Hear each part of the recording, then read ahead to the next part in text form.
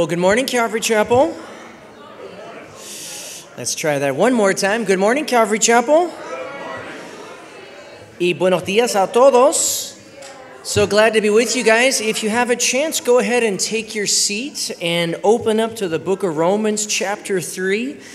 We're so blessed to be tuning in with Puerto Rico again this morning. So bienvenidos a nuestra familia en Puerto Rico. And we're so glad all of you guys are joined with us as well. Romans chapter 3. And if you are there, let's read together, guys, from verses 21 down to 25, okay? Romans chapter 3, verses 21 to 25. Title of our message is God Really This Good? Is God really this good? And so Romans chapter 3, I'll read it in English, then in Spanish. Paul says, "But now the righteousness of God, apart from the law, is revealed, being witnessed by the law and the prophets, even the righteousness of God through faith in Jesus Christ, to all and on all who believe, for there is no difference. For all have sinned and fall short of the glory of God, being justified freely by his grace through the redemption that is in Christ Jesus, whom God set forth as a propitiation by his blood through faith." And for those who speak Spanish, "Pero ahora, sin la mediación de la ley, se ha manifestado la justicia de Dios, de la que dan testimonio la ley y los profetas. Esta justicia de Dios llega mediante de la fe en Jesucristo a todos los que creen. De hecho, no hay distinción, pues todos han pecado y están privados de la gloria de Dios. Pero por su gracia son justificados gratuitamente mediante la redención que Cristo Jesús efectuó. Dios lo ofreció como un sacrificio para obtener el perdón de pecados, el cual se recibe por la fe en su sangre." Let's pray. Lord, we thank you, Jesus, for your goodness. And Lord, you desire that we would know how good you really are. Lord, many times we doubt your goodness. Lord, many times when we read about your love or we hear about your grace, Lord, sometimes we do. We honestly ask ourselves, even just in our minds, are you, Lord, really this good? Sometimes we hear people say that, Lord, but sometimes in our own hearts, we wonder, could it really be this good? Are you really this loving? Is it really this free, this wonderful? And so, Lord, we just pray that you'd open up our eyes this morning, Holy Spirit. Teach us the things that have already been freely given to us by you, Lord. Open up our eyes, Lord. Help us to see your goodness and your grace and your gospel. In your name we pray. Amen. Amen. Well, strange question for you as we get going this morning, but have you ever been scammed? Have you ever had somebody take money from you, swindle you out of some of your finances or some property or something like that? Scams are something, unfortunately, in this day and age of technology and communication and internet and social media, the scam alert is quite high. An article came out in May of 2024, just a few months back, and it said that these are the top 5 scams to watch out for. One of the scams was job scams. Job scams. Criminals, they post fake job offers, and then they have a virtual interview with people with official-looking emails, and then they offer you the job. And all you need to do is fill out paperwork and send them some money, of course, to cover the cost of your computer, phone, and other business essentials. So watch out for job scams. Another scam that this article mentioned was social media scams. These are scams designed to part you from your passwords, your personal information, and other credentials. So be careful for that. Of course, some of us don't even really use social media. But for the younger generation, man, that's a really big thing. Social media scams. A third one, student loan scams. These scams start off as robocalls, emails, or online ads that promise to help you apply for federal or other aid. And they can even promise to eliminate loans that you already have. And then, of course, they're fallacious and they get things from you. The government even tries to get in on those sometimes, don't they? Student loan scams. Another one, which has recently come up, are cryptocurrency scams. Big promises of profits or returns if you buy cryptocurrency. And then occasionally, criminals demand payment via cryptocurrency to avoid being tracked. So watch out for that. But also another big one is AI phone call scams. Criminals incorporate artificial intelligence to replicate the voices of your loved ones. And then they'll use urgency and fear to get your money. So whether it's AI, phone call scams, cryptocurrency scams, student loans, social media, or job scams, scams abound today. And then, of course, towards youth, there's some kind of scams that are out there, towards older people or retirees. But scams really are everywhere. And why do I bring this up? Because unfortunately, we can import this kind of thinking to God. And what I mean is, like I said, we can read things in Scripture. We read about God's love, about God's goodness, about God's blessing, and how it's all for free. You don't have to do anything, but God offers you everything in return. And even if we don't say it sometimes, I just personally think that there's a little part of us on the inside where we wonder if this might be a scam. And we ask ourselves the question, or we hear other people say, is God really this good? Could that really be true? And a lot of people, they just answer the question and they say, no, God isn't that good. No, that's not possible. And because they answer no to that question, they remain unbelievers.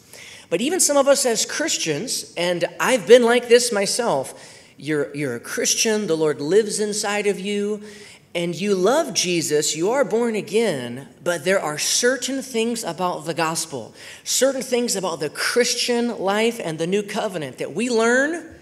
Maybe you've never heard it before. Maybe it's newer, it's fresher, it's bigger, and it's better than anything you've ever learned in your Christian life, and you think that can't possibly be true. So you'll stay a Christian, but you'll go through the rest of your Christian life with a kind of poverty that you don't need to have. You will lack joy, even though infinite joy is available to you. You'll condemn yourself. You'll live in guilt or in private shame, even though Scripture says there is zero condemnation for those in Jesus. And many of us as Christians go through life as spiritual beggars when the Lord offers us incredible, incredible abundance. Now, why do I say this? Is God really this good? Well, because in our verse that we just read, I don't know if it stood out to you because there was a lot of content in what we just read, but listen to what Paul told us in verses 21 down to, about verse 24. 21 to 23, listen to what Paul told us. Paul just told us what we just read, that there is a new way to be made righteous with God. That's what he told us, right? Because Paul told us, but now the righteousness of God apart from the law is revealed. And the interesting parts of this verse, I think, are in the beginning where it says, but now. And right here in Romans chapter 3, many of us think that this is the hinge upon which the door of Romans swings. Just like every door in this church or in your house has a hinge. And the door, even if it's a massive door, it will swing, it'll pivot on a tiny little hinge. This right here, in the book of Romans, this is where it takes a turn from the really negative to the real positive. From the really dark to now this brilliant light. Because up till this point in chapters 1, 2, and 3, remember what Paul talked about? Our message last week, if you weren't here, I encourage you to listen to that perhaps. We talked about the law's lesson. And the lesson of the law that God gave to the Jewish people was to bring a knowledge of sin. It was to magnify sin. It was to reveal the sin that they were already guilty of. It was to drive them to Jesus like a schoolmaster. And so essentially in Romans chapters 1, 2, and 3, lovingly, the Lord, through Paul, says the pagans are guilty, they need Jesus. The religious people are guilty and they need Jesus. And as a matter of fact, the entire world is guilty and you all need Jesus. But then he says, but now. But now the righteousness of God, completely separate from keeping laws, has been revealed. A way to be made right with God. There is a way, Paul's going to say, even though we are already completely condemned, we're already guilty. God doesn't condemn us. Jesus didn't come to condemn. Jesus said he came to save us. But we are already condemned because we're born in sin. And then, like we talked about last week, the law showed the Jews, and it shows us too, that we are just always disobeying these laws. But now, apart from law, apart from rules, apart from religion, apart from regulations, there is a path. There is one way to be made righteous. There is one way to be saved. There is one way you can become acceptable to God and be with him forever. So that's pretty amazing. Paul's making a big shift. There is a new way to be made righteous with God. And then he also told us this new way of righteousness was previewed in the Old Testament. Maybe you didn't catch that when we read through the verses, but remember what Paul said? Being witnessed by the law and the prophets. Paul says this over and over all throughout his writings. Jesus said, you search the scriptures, but they testify of me. Jesus told us in the volume of the book, it's written of me. And if you know your Bible, friend, then you know there's almost 2,000 prophecies in the Old Testament. There are many pictures, there are many previews, there are many promises, and all of them point to Jesus Christ. And really to the gospel that he brings, the gospel that he is, and this new covenant. That's an amazing thing that Paul's now going to begin to reveal to the Romans. There is a new way of righteousness, and it was previewed in the Old Testament. And thirdly, what we read is that this new way of righteousness is only available through faith. Not law, not works, not religion and churches and synagogues. It's only available through faith, not just faith in general, faith in a particular person and faith in his particular work. Faith, trusting in Jesus, trusting in his work, trusting and believing into who he is and what he has done. It's through faith. That's absolutely new, and that's pretty amazing. And number 4, what Paul also told us in what we just read is that this new way of righteousness is available to every single person on the globe, all of humanity.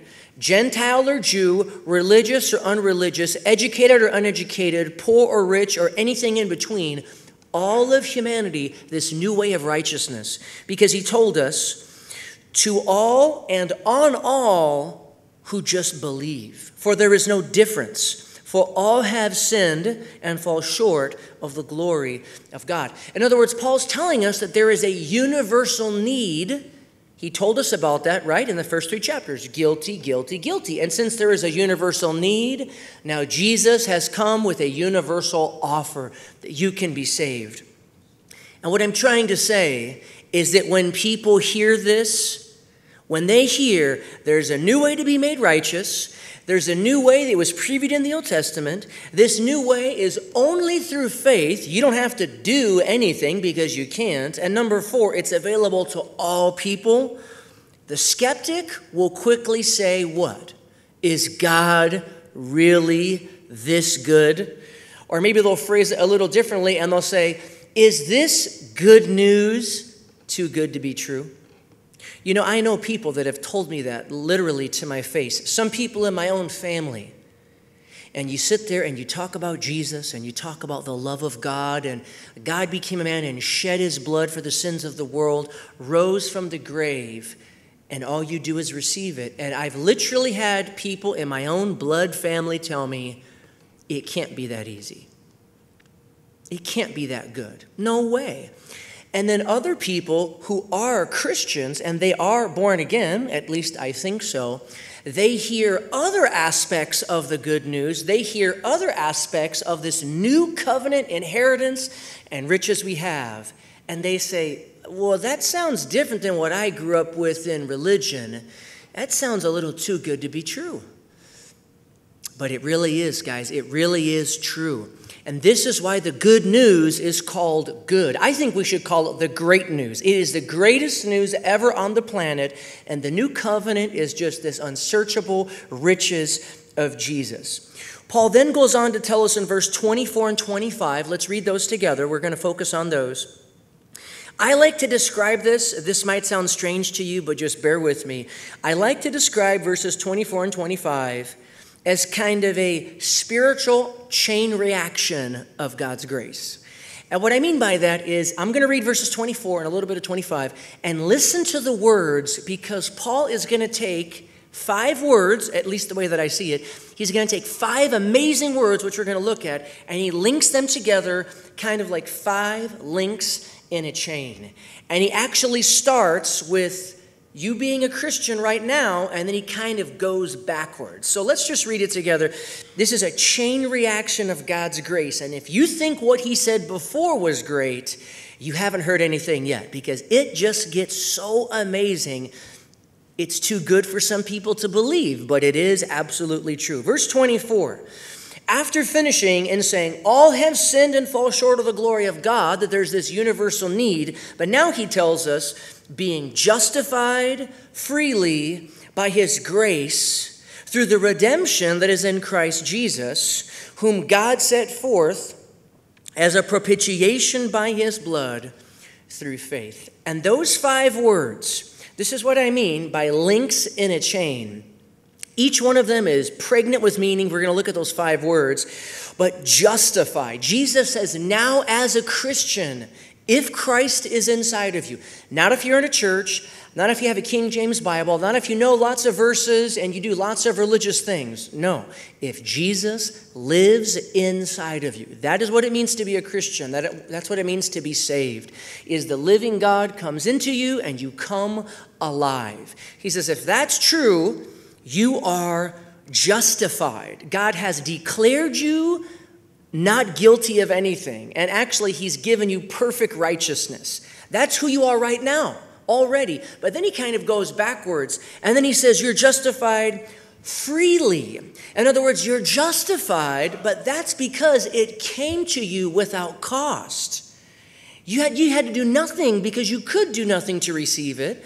And then he goes back further and he says, you're justified because it came to you freely. And then he says, and that came to you because of the grace of God.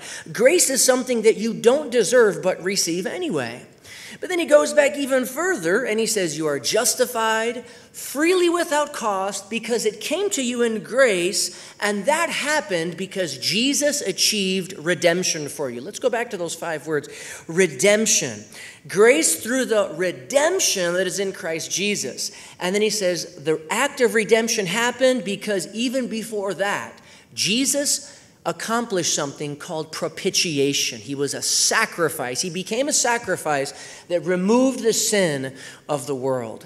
So I don't know if you can follow my train of thought there. Sometimes the way that a teacher will see something is a little bit different, but I see these as 5 links in a chain. You could call it a chain reaction of grace. And it seems to me that Paul starts with, this is who you are right now, but it's only because all these things had previously happened. So let's look at those 5 words in the remaining time that we have. And we're going to look at them from the back to the front, from past to present. In other words, we're going to start off with the word propitiation in 25, and then we're going to work our way back up to the word justified. Okay? Because that's where it really all began. Propitiation. Paul said that Jesus became a propitiation for you. Now, many of us, we don't even understand what this is. And let me just say really, really quickly that these $100 words, these $1 million words in the Bible, it's good, I think, to keep them like this. Propitiation. Many of our modern translations and so forth, they try to change them, and I understand for doing that. I love modern translations. But I just want to encourage each of you that there are these $1,000 golden, beautiful words in Scripture, they're translations, words like propitiation, redemption, reconciliation, salvation. And I know that you're tempted to think, yeah, but that's a big fancy word. Well, I understand what you mean, but man, it's an important word. And they're pregnant with meaning. I'd encourage encourage you to look into what they mean. Because this right here describes a beautiful thing that Christ has done for us.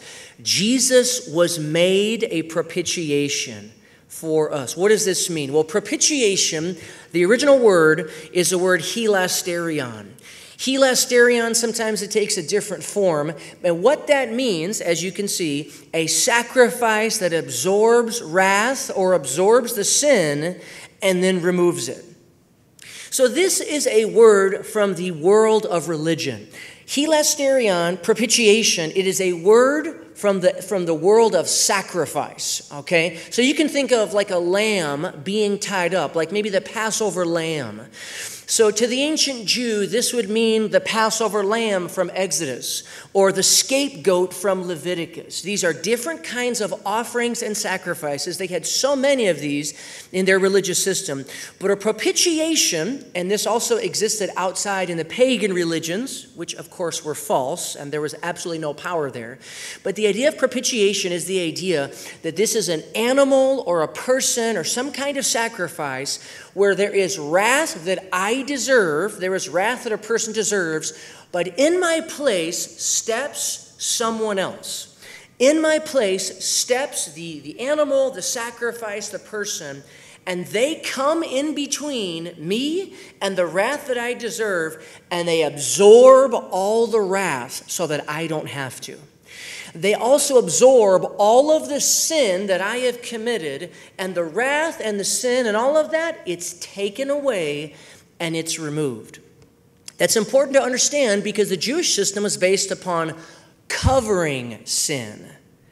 Like some of your kids, you'll ask them to sweep the floor, and if your kid doesn't want to do a lot of work, instead of getting the dustpan, sweeping it up, taking it to the garbage can, where's he going to sweep it?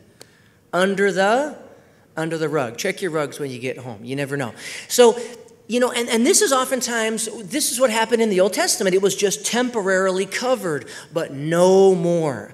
Propitiation, hilasterion, hilasmos, that God himself became a man and that Christ absorbed the infinite fury and wrath of God against the sin of all of humanity. And as I understand it, he absorbed it into himself, he paid for it, and he completely removed it and took it away. Absolutely incredible. It sounds too good to be true, but it is true because it had to happen this way. This is what John meant in 1 John 2:2 when he said, he himself is the propitiation. John loves this word more than anybody else. He himself, Jesus, is the propitiation for our sins. And notice what he says here. For our sins, but not ours only, for the sins of the entire world. These verses cause some people in Reformed theology or Calvinism a lot of problems, but there it is. You got to deal with it. That's what the Bible says, that the sins of the entire world were paid for. In John 1:29, that reference that you see at the bottom, remember John the Baptist? He said, behold, the Lamb of God who takes away. Now, that was from a Jewish prophet, John the Baptist, last prophet of the Old Testament. And for him to say that sin was going to be taken away was a remarkable thing. The Lamb of God who takes away the sin of the world. In Exodus 12, it talks about the Passover lamb, and in Leviticus 16, it talks about the scapegoat. Taking away the sin. That's what propitiation does. It absorbs it. This word, propitiation, it's only used a handful of times in the New Testament. One of them is in Hebrews 9:5. And depending on who you think wrote the book of Hebrews, it was used here. It's translated mercy seat in your Bible. And so the mercy seat, if you remember, this was the lid that covered the Ark of the Covenant. But you remember that little throne, that seat, that mercy seat on the lid covering that box, it was sprinkled with blood on the Day of Atonement, I believe. And that also is an interesting picture because do you remember what's inside the Ark of the Covenant? Remember Indiana Jones? Do you remember what's inside? Read your Bible, actually. What's inside the Ark of the Covenant? 3 articles of rebellion. 3 instances, mementos, memorial of the rebellion of Israel in the desert. Second set of 10 Commandments, the jar of manna and Aaron's rod that budded, each one of those are instances of rebellion. But they were put into this wooden box that was covered in gold. It was encased with mercy. It was topped with mercy and then sprinkled with blood. And that's propitiation in a sense. Because you see, the lid was over, it was covering over, it was in between the items of rebellion and wrath, and the blood was sprinkled on it. And so you see, this is what Jesus did. Jesus stepped in between us and in between wrath.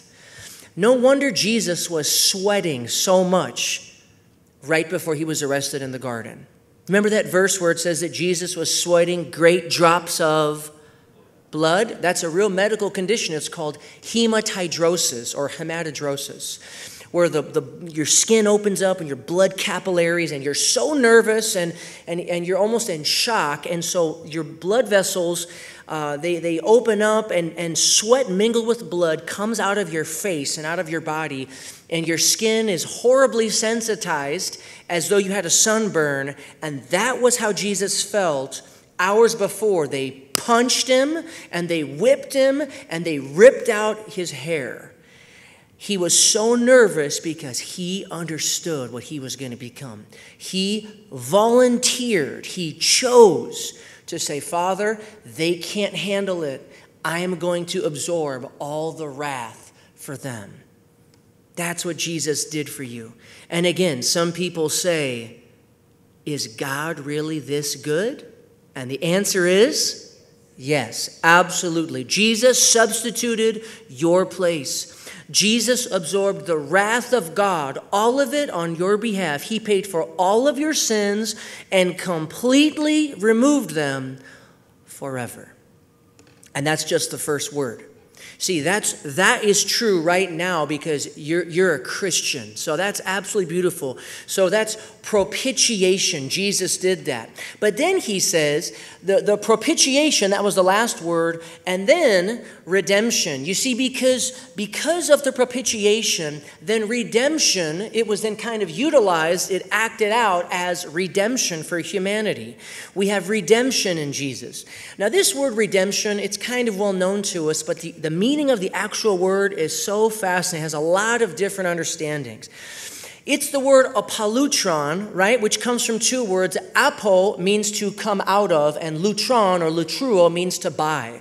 So apolutron, it means the ransom price that is paid for the release of prisoners of war, or the ransom price that is paid for hostages, or sometimes it's used for the purchase price for slaves to be freed. That's what apolutron, that's what it means. I mean, it makes me think of the 120 hostages that were taken in Israel recently. Horrible act of terrorism on October the 7th, and they estimate that out of the 120 hostages, maybe half of them are still alive. And if a ransom price would be accepted, wouldn't we all want to have these prisoners of war and these hostages released? But this is also really the language of the slave market of the ancient world. This is the language of the slave market with their shackles and their chains. This is where this word comes from. And this is a horrible thing. We don't like to think about this. Slavery is a wicked, sinful, evil thing. But this is not talking about, of course, in the 1800s in America. This is going back to the ancient world. Slavery, human trafficking, has existed from the beginning of time. Every culture, every race, all of that, unfortunately. But this is the idea that in the Greek, Roman, and Hebrew culture that you could buy a slave out of the slave market. You could purchase their freedom. And sometimes it was to have them serve you for a day, and then you would bring them back. A higher price, they would stay with you for quite a while. Maybe you could own them, although I believe obviously that's thoroughly wrong. Or one of the greatest forms of redemption of a palutron was to pay for them out of the slave market, and then you set them free. So you buy them to become a free man, a free woman, and they're set free forever. And that's the word that's used of us in Scripture. Jesus achieved redemption for you, this absolute freedom. People say slavery to what? He told this to the Jewish people in John chapter 8, and they said, we've never been slaves to anyone, which wasn't true. They were enslaved to Assyria, to Babylon, even when Jesus said that they were under the oppression of Rome. But people today, right, they say redeemed, saved from slavery to what? Slavery to sin. The Bible clearly teaches us that the person who engages and lives in sin is a slave to sin. And Jesus, in Colossians 1:14, Paul told us we have redemption. We have apalutron, how? Through his blood. And then he tells us what happened, the forgiveness of sins. So because the propitiation sacrifice was made, that effected and accomplished your redemption. The ransom price, the hostage price, the slavery price, whatever way you want to think about it, it was paid for sin, and sin was forgiven. Sin was paid for, sin was released, the debt was canceled, it's at zero, and a person is free. But 2 Corinthians 5:19, one of the greatest verses, I think, in the New Testament on forgiveness, it tells us how deep the forgiveness runs, how deep the redemption is that Jesus accomplished. He says, God was, the Father, God was in Christ reconciling how many people? The world. Now, reconciliation is a different word than redemption, but there are a lot of similarities. Paul loves reconciliation. God was in Christ reconciling the world to himself. You could equally say redeeming, no longer imputing or counting their sins against them. So if redemption is for sin, and if the redemption of Jesus worked, if it achieved forgiveness, how many people did Paul the Apostle just tell us were forgiven, were redeemed, were reconciled when Jesus died on the cross and shed his blood? How many people were forgiven? God was in Christ, reconciling the world. Hey guys, listen, sound too good to be true? Jesus paid the blood price for all sin of the world on the cross. And when I mean all, I mean all. Capital letters, boldened, underlined. All sin is forgiven except there is a sin of a kind of a different category, the rejection of Jesus Christ. 1 John, I believe he calls it the sin that leads to death. This appears to be, it's the worst sin of all. It's in a category alone by itself.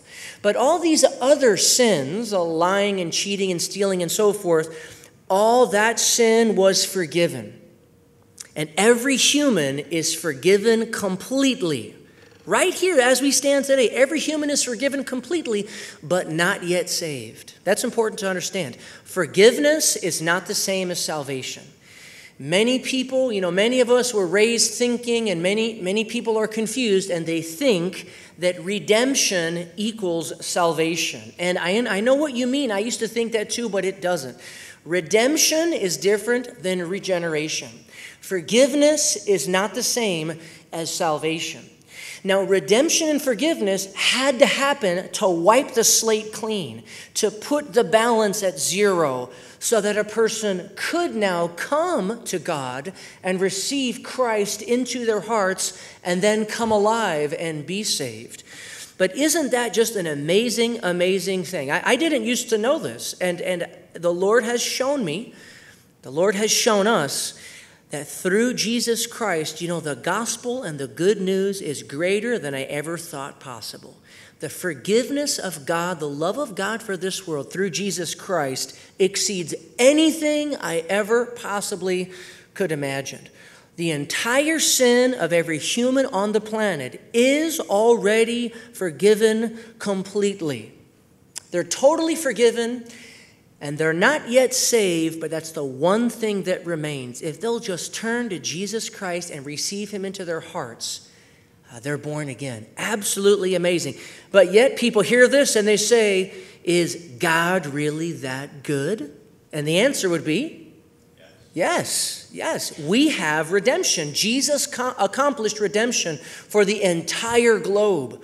So he accomplished propitiation, that sacrifice. That led to then redemption, the price being paid and the sin debt of the world being taken down to zero. No negative balance, just zero. And then Paul goes on to tell us that all happened because of a thing called grace. A thing called grace. The only reason the propitiation, which became this redemption, happened is because God is gracious. Now, what is grace?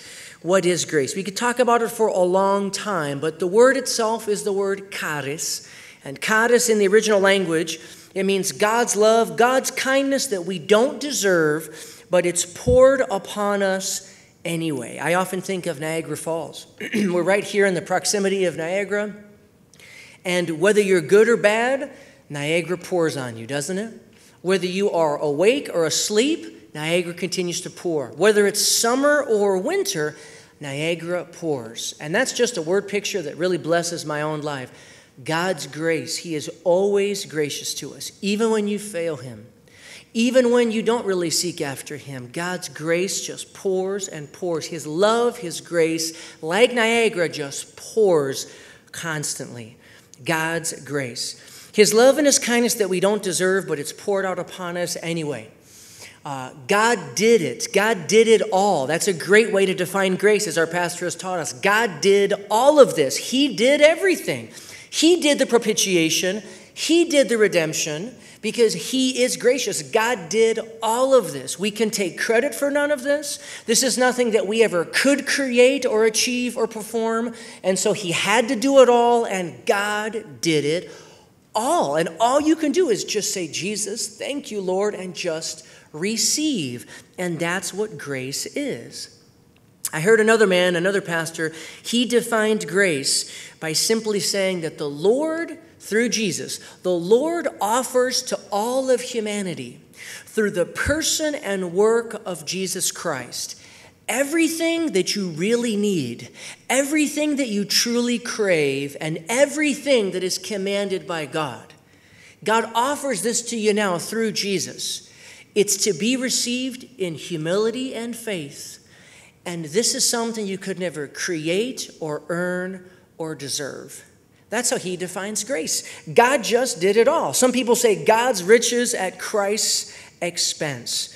The propitiation and redemption, man, it just came through grace.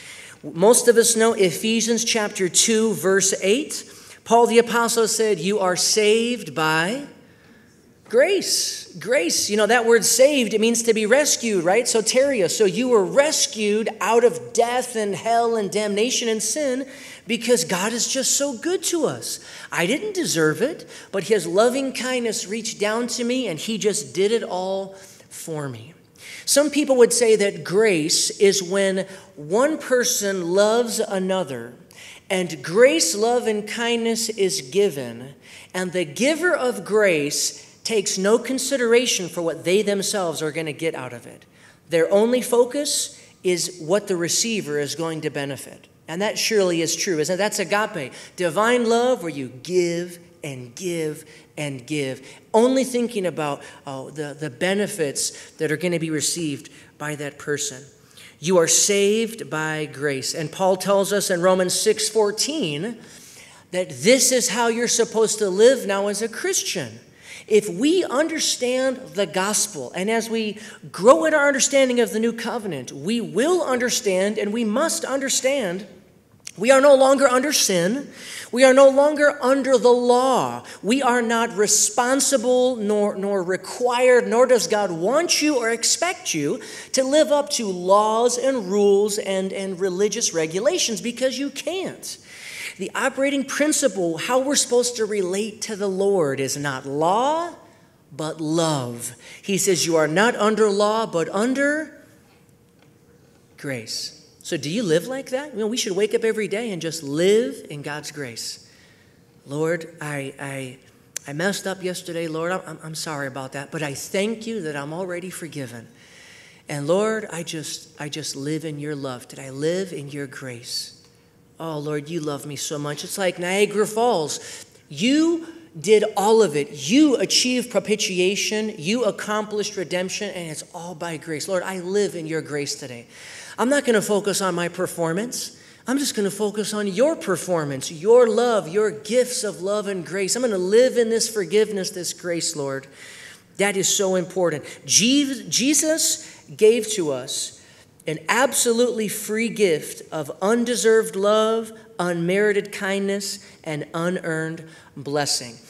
I forgot to mention, but this is the language of a gift. And that's what it is. But have you ever tried to give a gift to someone and they don't want to accept it? I know you've never done that, but there's those people out there, and someone will come and they'll say, hey, I just want to bless you with this. I just want to give this to you. And have you ever heard somebody refuse a gift? Oh, you need some money? Here you go. And people say, oh, no. I'll figure it out myself. And I don't know about ladies, but I just know as men, sometimes we can be prideful. That's probably just me. It's probably never been you, right? But, I got to do it myself. I got to figure it out, I can't take it. It'll make me look weak. It'll make me look, not true. But you see, we can refuse gifts. But that's what grace is. It's a gift. God's riches at Christ's expense. And if a person will not receive God's gifts, well, then you won't be saved. If a Christian who is born again will choose to refuse God's gifts, you'll be saved, but you won't really have a blessed, rich, abundant life. You'll be saved, but you'll live like a beggar. You'll be saved, but you'll be living without joy. Because for whatever reason, if you refuse to receive these gifts of joy, power, peace, this abundant life of God living in you and this riches of inheritance, well, I guess you can do that if you want to, but I love gifts. I love free gifts. They're the best kind, and this is the only way that it can happen. Just receive it. Just receive it. That's grace. And as I said, Paul then goes on to say, and this came to you freely. Freely. He uses the word freely. And you might just read over that, but he says that it was absolutely free. This is the word Dorian, right? Dorian, and it means without any cost, without any charge, without any cause or reason to deserve a gift, but the gift is received anyway. Zero cost. How would you this would be so strange, right? If somebody came up to you and they handed you keys, car keys, and they said, I just want to give you this Lamborghini for free.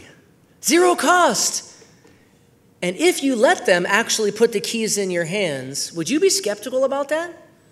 Yes. We received an email the other day, the church in Puerto Rico. Somebody said, well, I want to send you a gift of $2.5 million. And we're just like, oh, what? Because I just won the lottery. But all you need to send me is scam.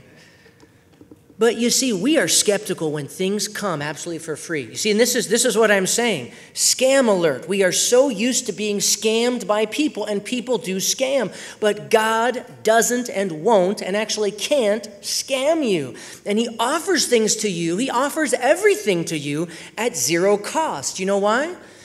Because you can't afford it. You just can't afford it. These things cannot be bought or earned or deserved, and so God must offer it, and he does offer it freely. Dorian, no cause, no reason that you deserve it, no price that must be paid, no work that you must do. It's freely. In John 15:25, this is the same word that Jesus used when he said, they hated me without a cause. They hated me, Dorian. They hated me for no reason whatsoever. I did nothing to deserve it, but they hated me anyway. Well, so you could say, Jesus has loved me without a cause. Jesus has redeemed me. He has given me grace and propitiation without a cause. Lord, I love you. I did nothing to deserve it. Actually, I deserve quite the opposite. But for no reason whatsoever, Lord, wow, you just lavish, like Niagara Falls, gift upon gift upon gift. It reminds me of Luke 7:41 and 42. Pastor Dan shared this with us recently. Wonderful teaching. Jesus told a parable of a moneylender and two people that were in debt, and he was speaking to Simon, a Pharisee. You see, Simon thought that he was righteous, and this immoral woman came in worshiping Jesus, and Simon thought, she was just really not worthy to be forgiven. And so Jesus tells Simon a parable to help illustrate the point. He says, Simon, let me tell you a story. There was a moneylender, and there were two people that owed him different amounts of money, most likely representing Simon and this sinful woman.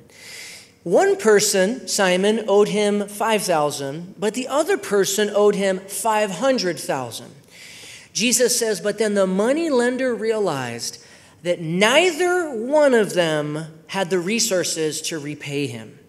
Even though their debts were differing amounts, even though technically this person owed less than this one, and this one owed more than this one, Jesus says the moneylender realized he could not pay his debt, and she could not pay her debt. And then Jesus said, so the moneylender forgave them both. He canceled both of them. In other words, he just gave it freely. You can't afford it, and you can't afford it. And this is what we have to understand. Many of us are like Simon.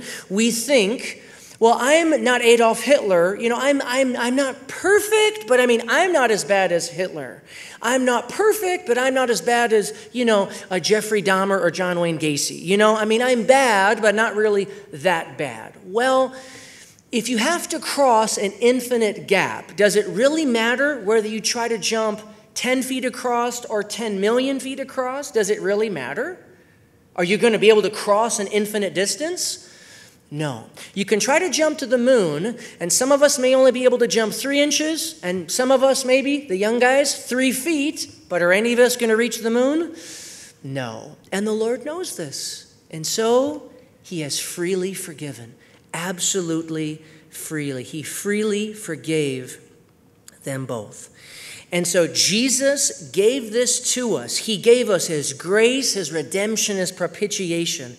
He gave this to us without costing us anything, without you having to do anything for it, without earning it, without creating it. He gave this to us absolutely for free as a loving, gracious, free gift from God to you. And people say, is God really this good? And what would you say? Yes, because he had to do it this way, because I just can't afford it. And then the greatest word of all, it's the first word that he started with, justified. He said that because all these things have happened, because Jesus was made a propitiation, it became redemption. And through his grace, which he freely gave, now as we sit here, having received Christ into our hearts, you're justified. And I got to tell you, this is one of the coolest words, one of the most powerful words in the New Testament, justified. And we'll just end with this one. This is what you are. This is who you are. This is your condition. This is your identity today if Christ lives inside of you. And it's worth you reading over this and digging into it, asking the Holy Spirit to show you, what have you really done for me, Jesus? Who have you made me? Well, he has made you justified. Justified. This actually justified, this is the language of the courtroom. This is a legal word. Paul loves to use legal words and financial words. So if you can picture a gavel, kind of like that legal hammer, coming down and a judge making a declaration, this is the language that Paul is using here, that in Christ, having received Jesus, the Lord has now made a declaration about you. And here's where it takes faith. Because regardless of whether you feel this or not, regardless of whether you fully understand this or not, regardless of whether your external circumstances looks like this or not, this is true. This is who you are. This is what God has done. And he desires that you would understand it and believe it by faith and just embrace this. So justified. This is the word dikaiao, okay? Strange word. It's really the same word as righteousness. They're really the same root word. Justified is the adjective, and then righteousness, that's just the noun, okay? But dikaiao, it means to declare a person innocent of crimes. In other words, if you committed a crime, you know you did it, and you go into the court, and for whatever reason, the judge says, I dismiss all the evidence against you, I declare you innocent, boom, you're justified. That's what it means. It's this legal language that you have been declared innocent. This word means to acquit someone of guilty charges. Now, we've all seen that happen recently, haven't we? Sometimes we agree, and sometimes we don't agree. But to be acquitted, there are no charges, all charges are dropped, and you walk out absolutely innocent from the court. It can also mean to declare a person in right standing with God. Before, you were not in right standing. Now let me just tell you this. Even though propitiation and redemption has happened, that is the equivalent of your financial debt being brought to zero. Now, that's a great thing, right? That's a good thing. If you were $10 million in the hole, you were in debt, and the debt was brought to zero, that's a good thing. But just because a person has propitiation and redemption, you're still not right with God. Your balance is zero, you have no positive balance. You don't have righteousness, you don't have the positive yet. You're at zero, which is better than being at infinite negative, but you're just at zero. You are not yet in right standing with God. Your account is empty. You have no positive righteousness. But that's where this word comes in. Because the moment you receive Jesus Christ into your heart, when you repent from that last sin of unbelief, you already were forgiven. Your balance was at zero because of the cross of Christ. But from the moment that Christ comes into you, all of a sudden, instantaneously, you have infinite righteousness put into your account. The righteousness of Jesus, actually, he himself, he is righteousness. He becomes our righteousness. He comes into you, and in financial terms, your account, it floods, and this is how God sees you, but it's deeper than that. It's actually who you are. To declare a person to be in right standing with God. And that's what you got to say about yourself. Lord, I am in right standing with you. I am in right standing. I already was completely forgiven. I was actually born in forgiveness. We were talking about this morning at the prayer meeting. Encourage you guys to come join us at 8:30 every Sunday morning.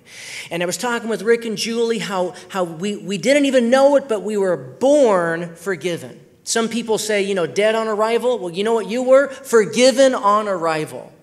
You were born totally forgiven, though we knew it not. And though I was forgiven my whole life, when I accepted Christ by God's grace in 1998, I instantaneously right there was made righteous in Jesus. Perfectly righteous. The account balance when you accepted Jesus went from zero to infinite righteousness, and that's what you are right now. Yeah, but sometimes I sin. I know, but you're still righteous. Yeah, but sometimes my flesh, I know, but you're still perfectly righteous in Jesus. Yeah, but you're righteous. You're in right standing with God. He lives in you. He loves you. He doesn't really see it like that. You're absolutely righteous in Jesus, no matter what happens. Now, this will make a person more holy, not less holy. This will make a person more like Jesus, not less like Jesus. But this is why it requires faith. And if you'll just understand this and pray and ask the Holy Spirit to open your eyes, you will not fall prey to sin and shame and guilt and condemnation, as so many Christians are. They're saved, but they don't understand they're justified. They don't understand that they have the righteousness of Christ, Jesus himself, in them, and so they're deceived and they live in condemnation every day of their life, and they will die thinking that God is displeased with them, thinking that God is holding something against them, because they don't understand the propitiation and the forgiveness, much less this justification and infinite perfect righteousness that you have and are in Jesus. And if we could only wrap our puny little brains about this, you would be so joyful. And you don't try to fail the Lord, but sometimes we do fail. But even when you fail, you'll say, Lord, I'm so sorry. But I thank you. I thank you that you love me, and I was already forgiven before I did that stupid thing, and I am righteous before you. I am holy. I am perfectly justified, and I have infinite righteousness in my account. Oh, thank you, Lord. Nothing has changed between us. And Paul says there's no condemnation for those in Christ. A person to be in right standing, and listen, to be justified is to actually make a person right. Think about this. Not just a position that you occupy, there actually is a change deep inside of you. And this is my favorite thing to talk about, and I'm not going to mention it too much, but your inner person, your inner man, your spirit. I'm just telling you, on the authority of the Word of God, you have been made right on the inside. Scripture says that you are holy. You are blameless before God. It's not an optical illusion. Oh, God doesn't see me like that. He just sees Jesus. Well, that's true. He does see Jesus, but he sees you. And Scripture says that your spirit, you are blameless before God. You have actually been changed on the inside, and it's absolutely incredible. I don't understand all of it, but it's absolutely true, and it's so encouraging. Romans chapter 4, verse 6. Paul loves this word, dikaiao, and the other one. In Romans 4, 6, in speaking of Abraham, he says, God imputes righteousness apart from works. You see, righteousness is imputed, and this is kind of a financial word. Just like I could transfer $50,000, if I had that, into your bank account by pressing a button, I could say, hey, Andrew, ready? I want to bless you. Here we go. And $50,000 is his. I imputed, I sent, I deposited righteousness, or these $50,000 into his account immediately. That's what happened when you received Jesus. Though you didn't understand it, that's okay. Knowledge isn't essential. Jesus came into you. He is our righteousness, and so that righteousness is imputed. That doesn't change even when you sin. That doesn't change even when you fail the Lord. That doesn't change when you're walking in the flesh or you fail the Lord. Now, he will help you to not be like that. And if you walk in this and live in this, he empowers you to rise above the flesh and to live above sin. But if it does happen, nothing has changed. God doesn't turn his face away from you. You don't break fellowship with God. He loves you. He's always right there. And he can comfort you and strengthen you, and he will change you into a different kind of a person. And you live in justification. You live in righteousness. But it was imputed to you apart from anything you did, apart from your works. Romans 4:9, he says it again a little differently. He says, faith was accounted to Abraham for righteousness. It's the same financial word, it's logizomai, accounted. This is like a spiritual, financial, permanent thing with God. It's accounted to you, and it never changes. It never goes away. It never falters, because if it did, if your righteousness, if my justification before God could falter, how long would it take for you to lose it? About 2.5 seconds, right? But it can't happen. It doesn't happen like that, or nobody would go to heaven. Nobody would be saved. Accounted to Abraham. And 2 Corinthians 5:21, a very mysterious but beautiful verse, after talking about how Christ was made sin, I call this the great exchange, it says that we might become the righteousness of God in him.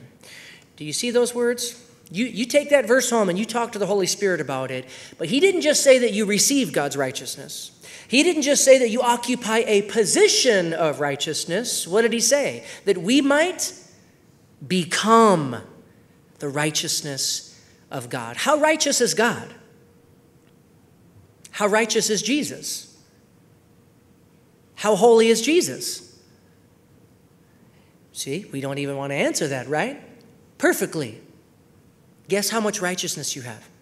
Guess how holy and blameless you are in God's eyes? Perfectly.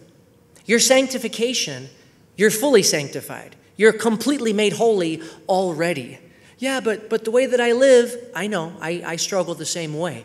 But in your spirit and your inner man, sanctification is done. You are holy before God. But what we're growing is in how to now live that out in our lives. And I'm sure you struggle there just like I do. But you are 100% justified. Jesus has declared you 100% innocent. You are if you're a Christian, you are 100% blameless before him. He has acquitted you completely of any and all sin that you have done, are doing, or will do. He has declared you to be 100% holy, 100% righteous before him. Jesus lives inside of your heart. He has infused you with his very own holy life, with his very own spirit. He has united himself with your spirit, and your new man shares in the very righteousness of God. Absolutely incredible. And so some of you right now, you might think that's a scam. You might think, is God really this good? But you know what? He is. He absolutely is. So that's all the time that I have. I talk a lot. And I just want to encourage you, listen, if you're an unbeliever here today, if you have yet to receive Jesus Christ as personal Lord and Savior, the application is simple. Receive. Just receive Jesus. This is not a thing you can do by yourself. This is not a thing that can be earned or deserved or created. These things are beyond any of us. And so if you are not certain that you have received Christ, as we close in worship now, I encourage you, say, Jesus, you are Lord. You died for me. You rose from the grave. Come inside of me now and give me life. Come into me. Receive Jesus if you have not. And if you are a believer, as I believe most of us are, if you're a Christian, what is the response to something like this? This is so overwhelming. Is God really this good? How should we respond as believers?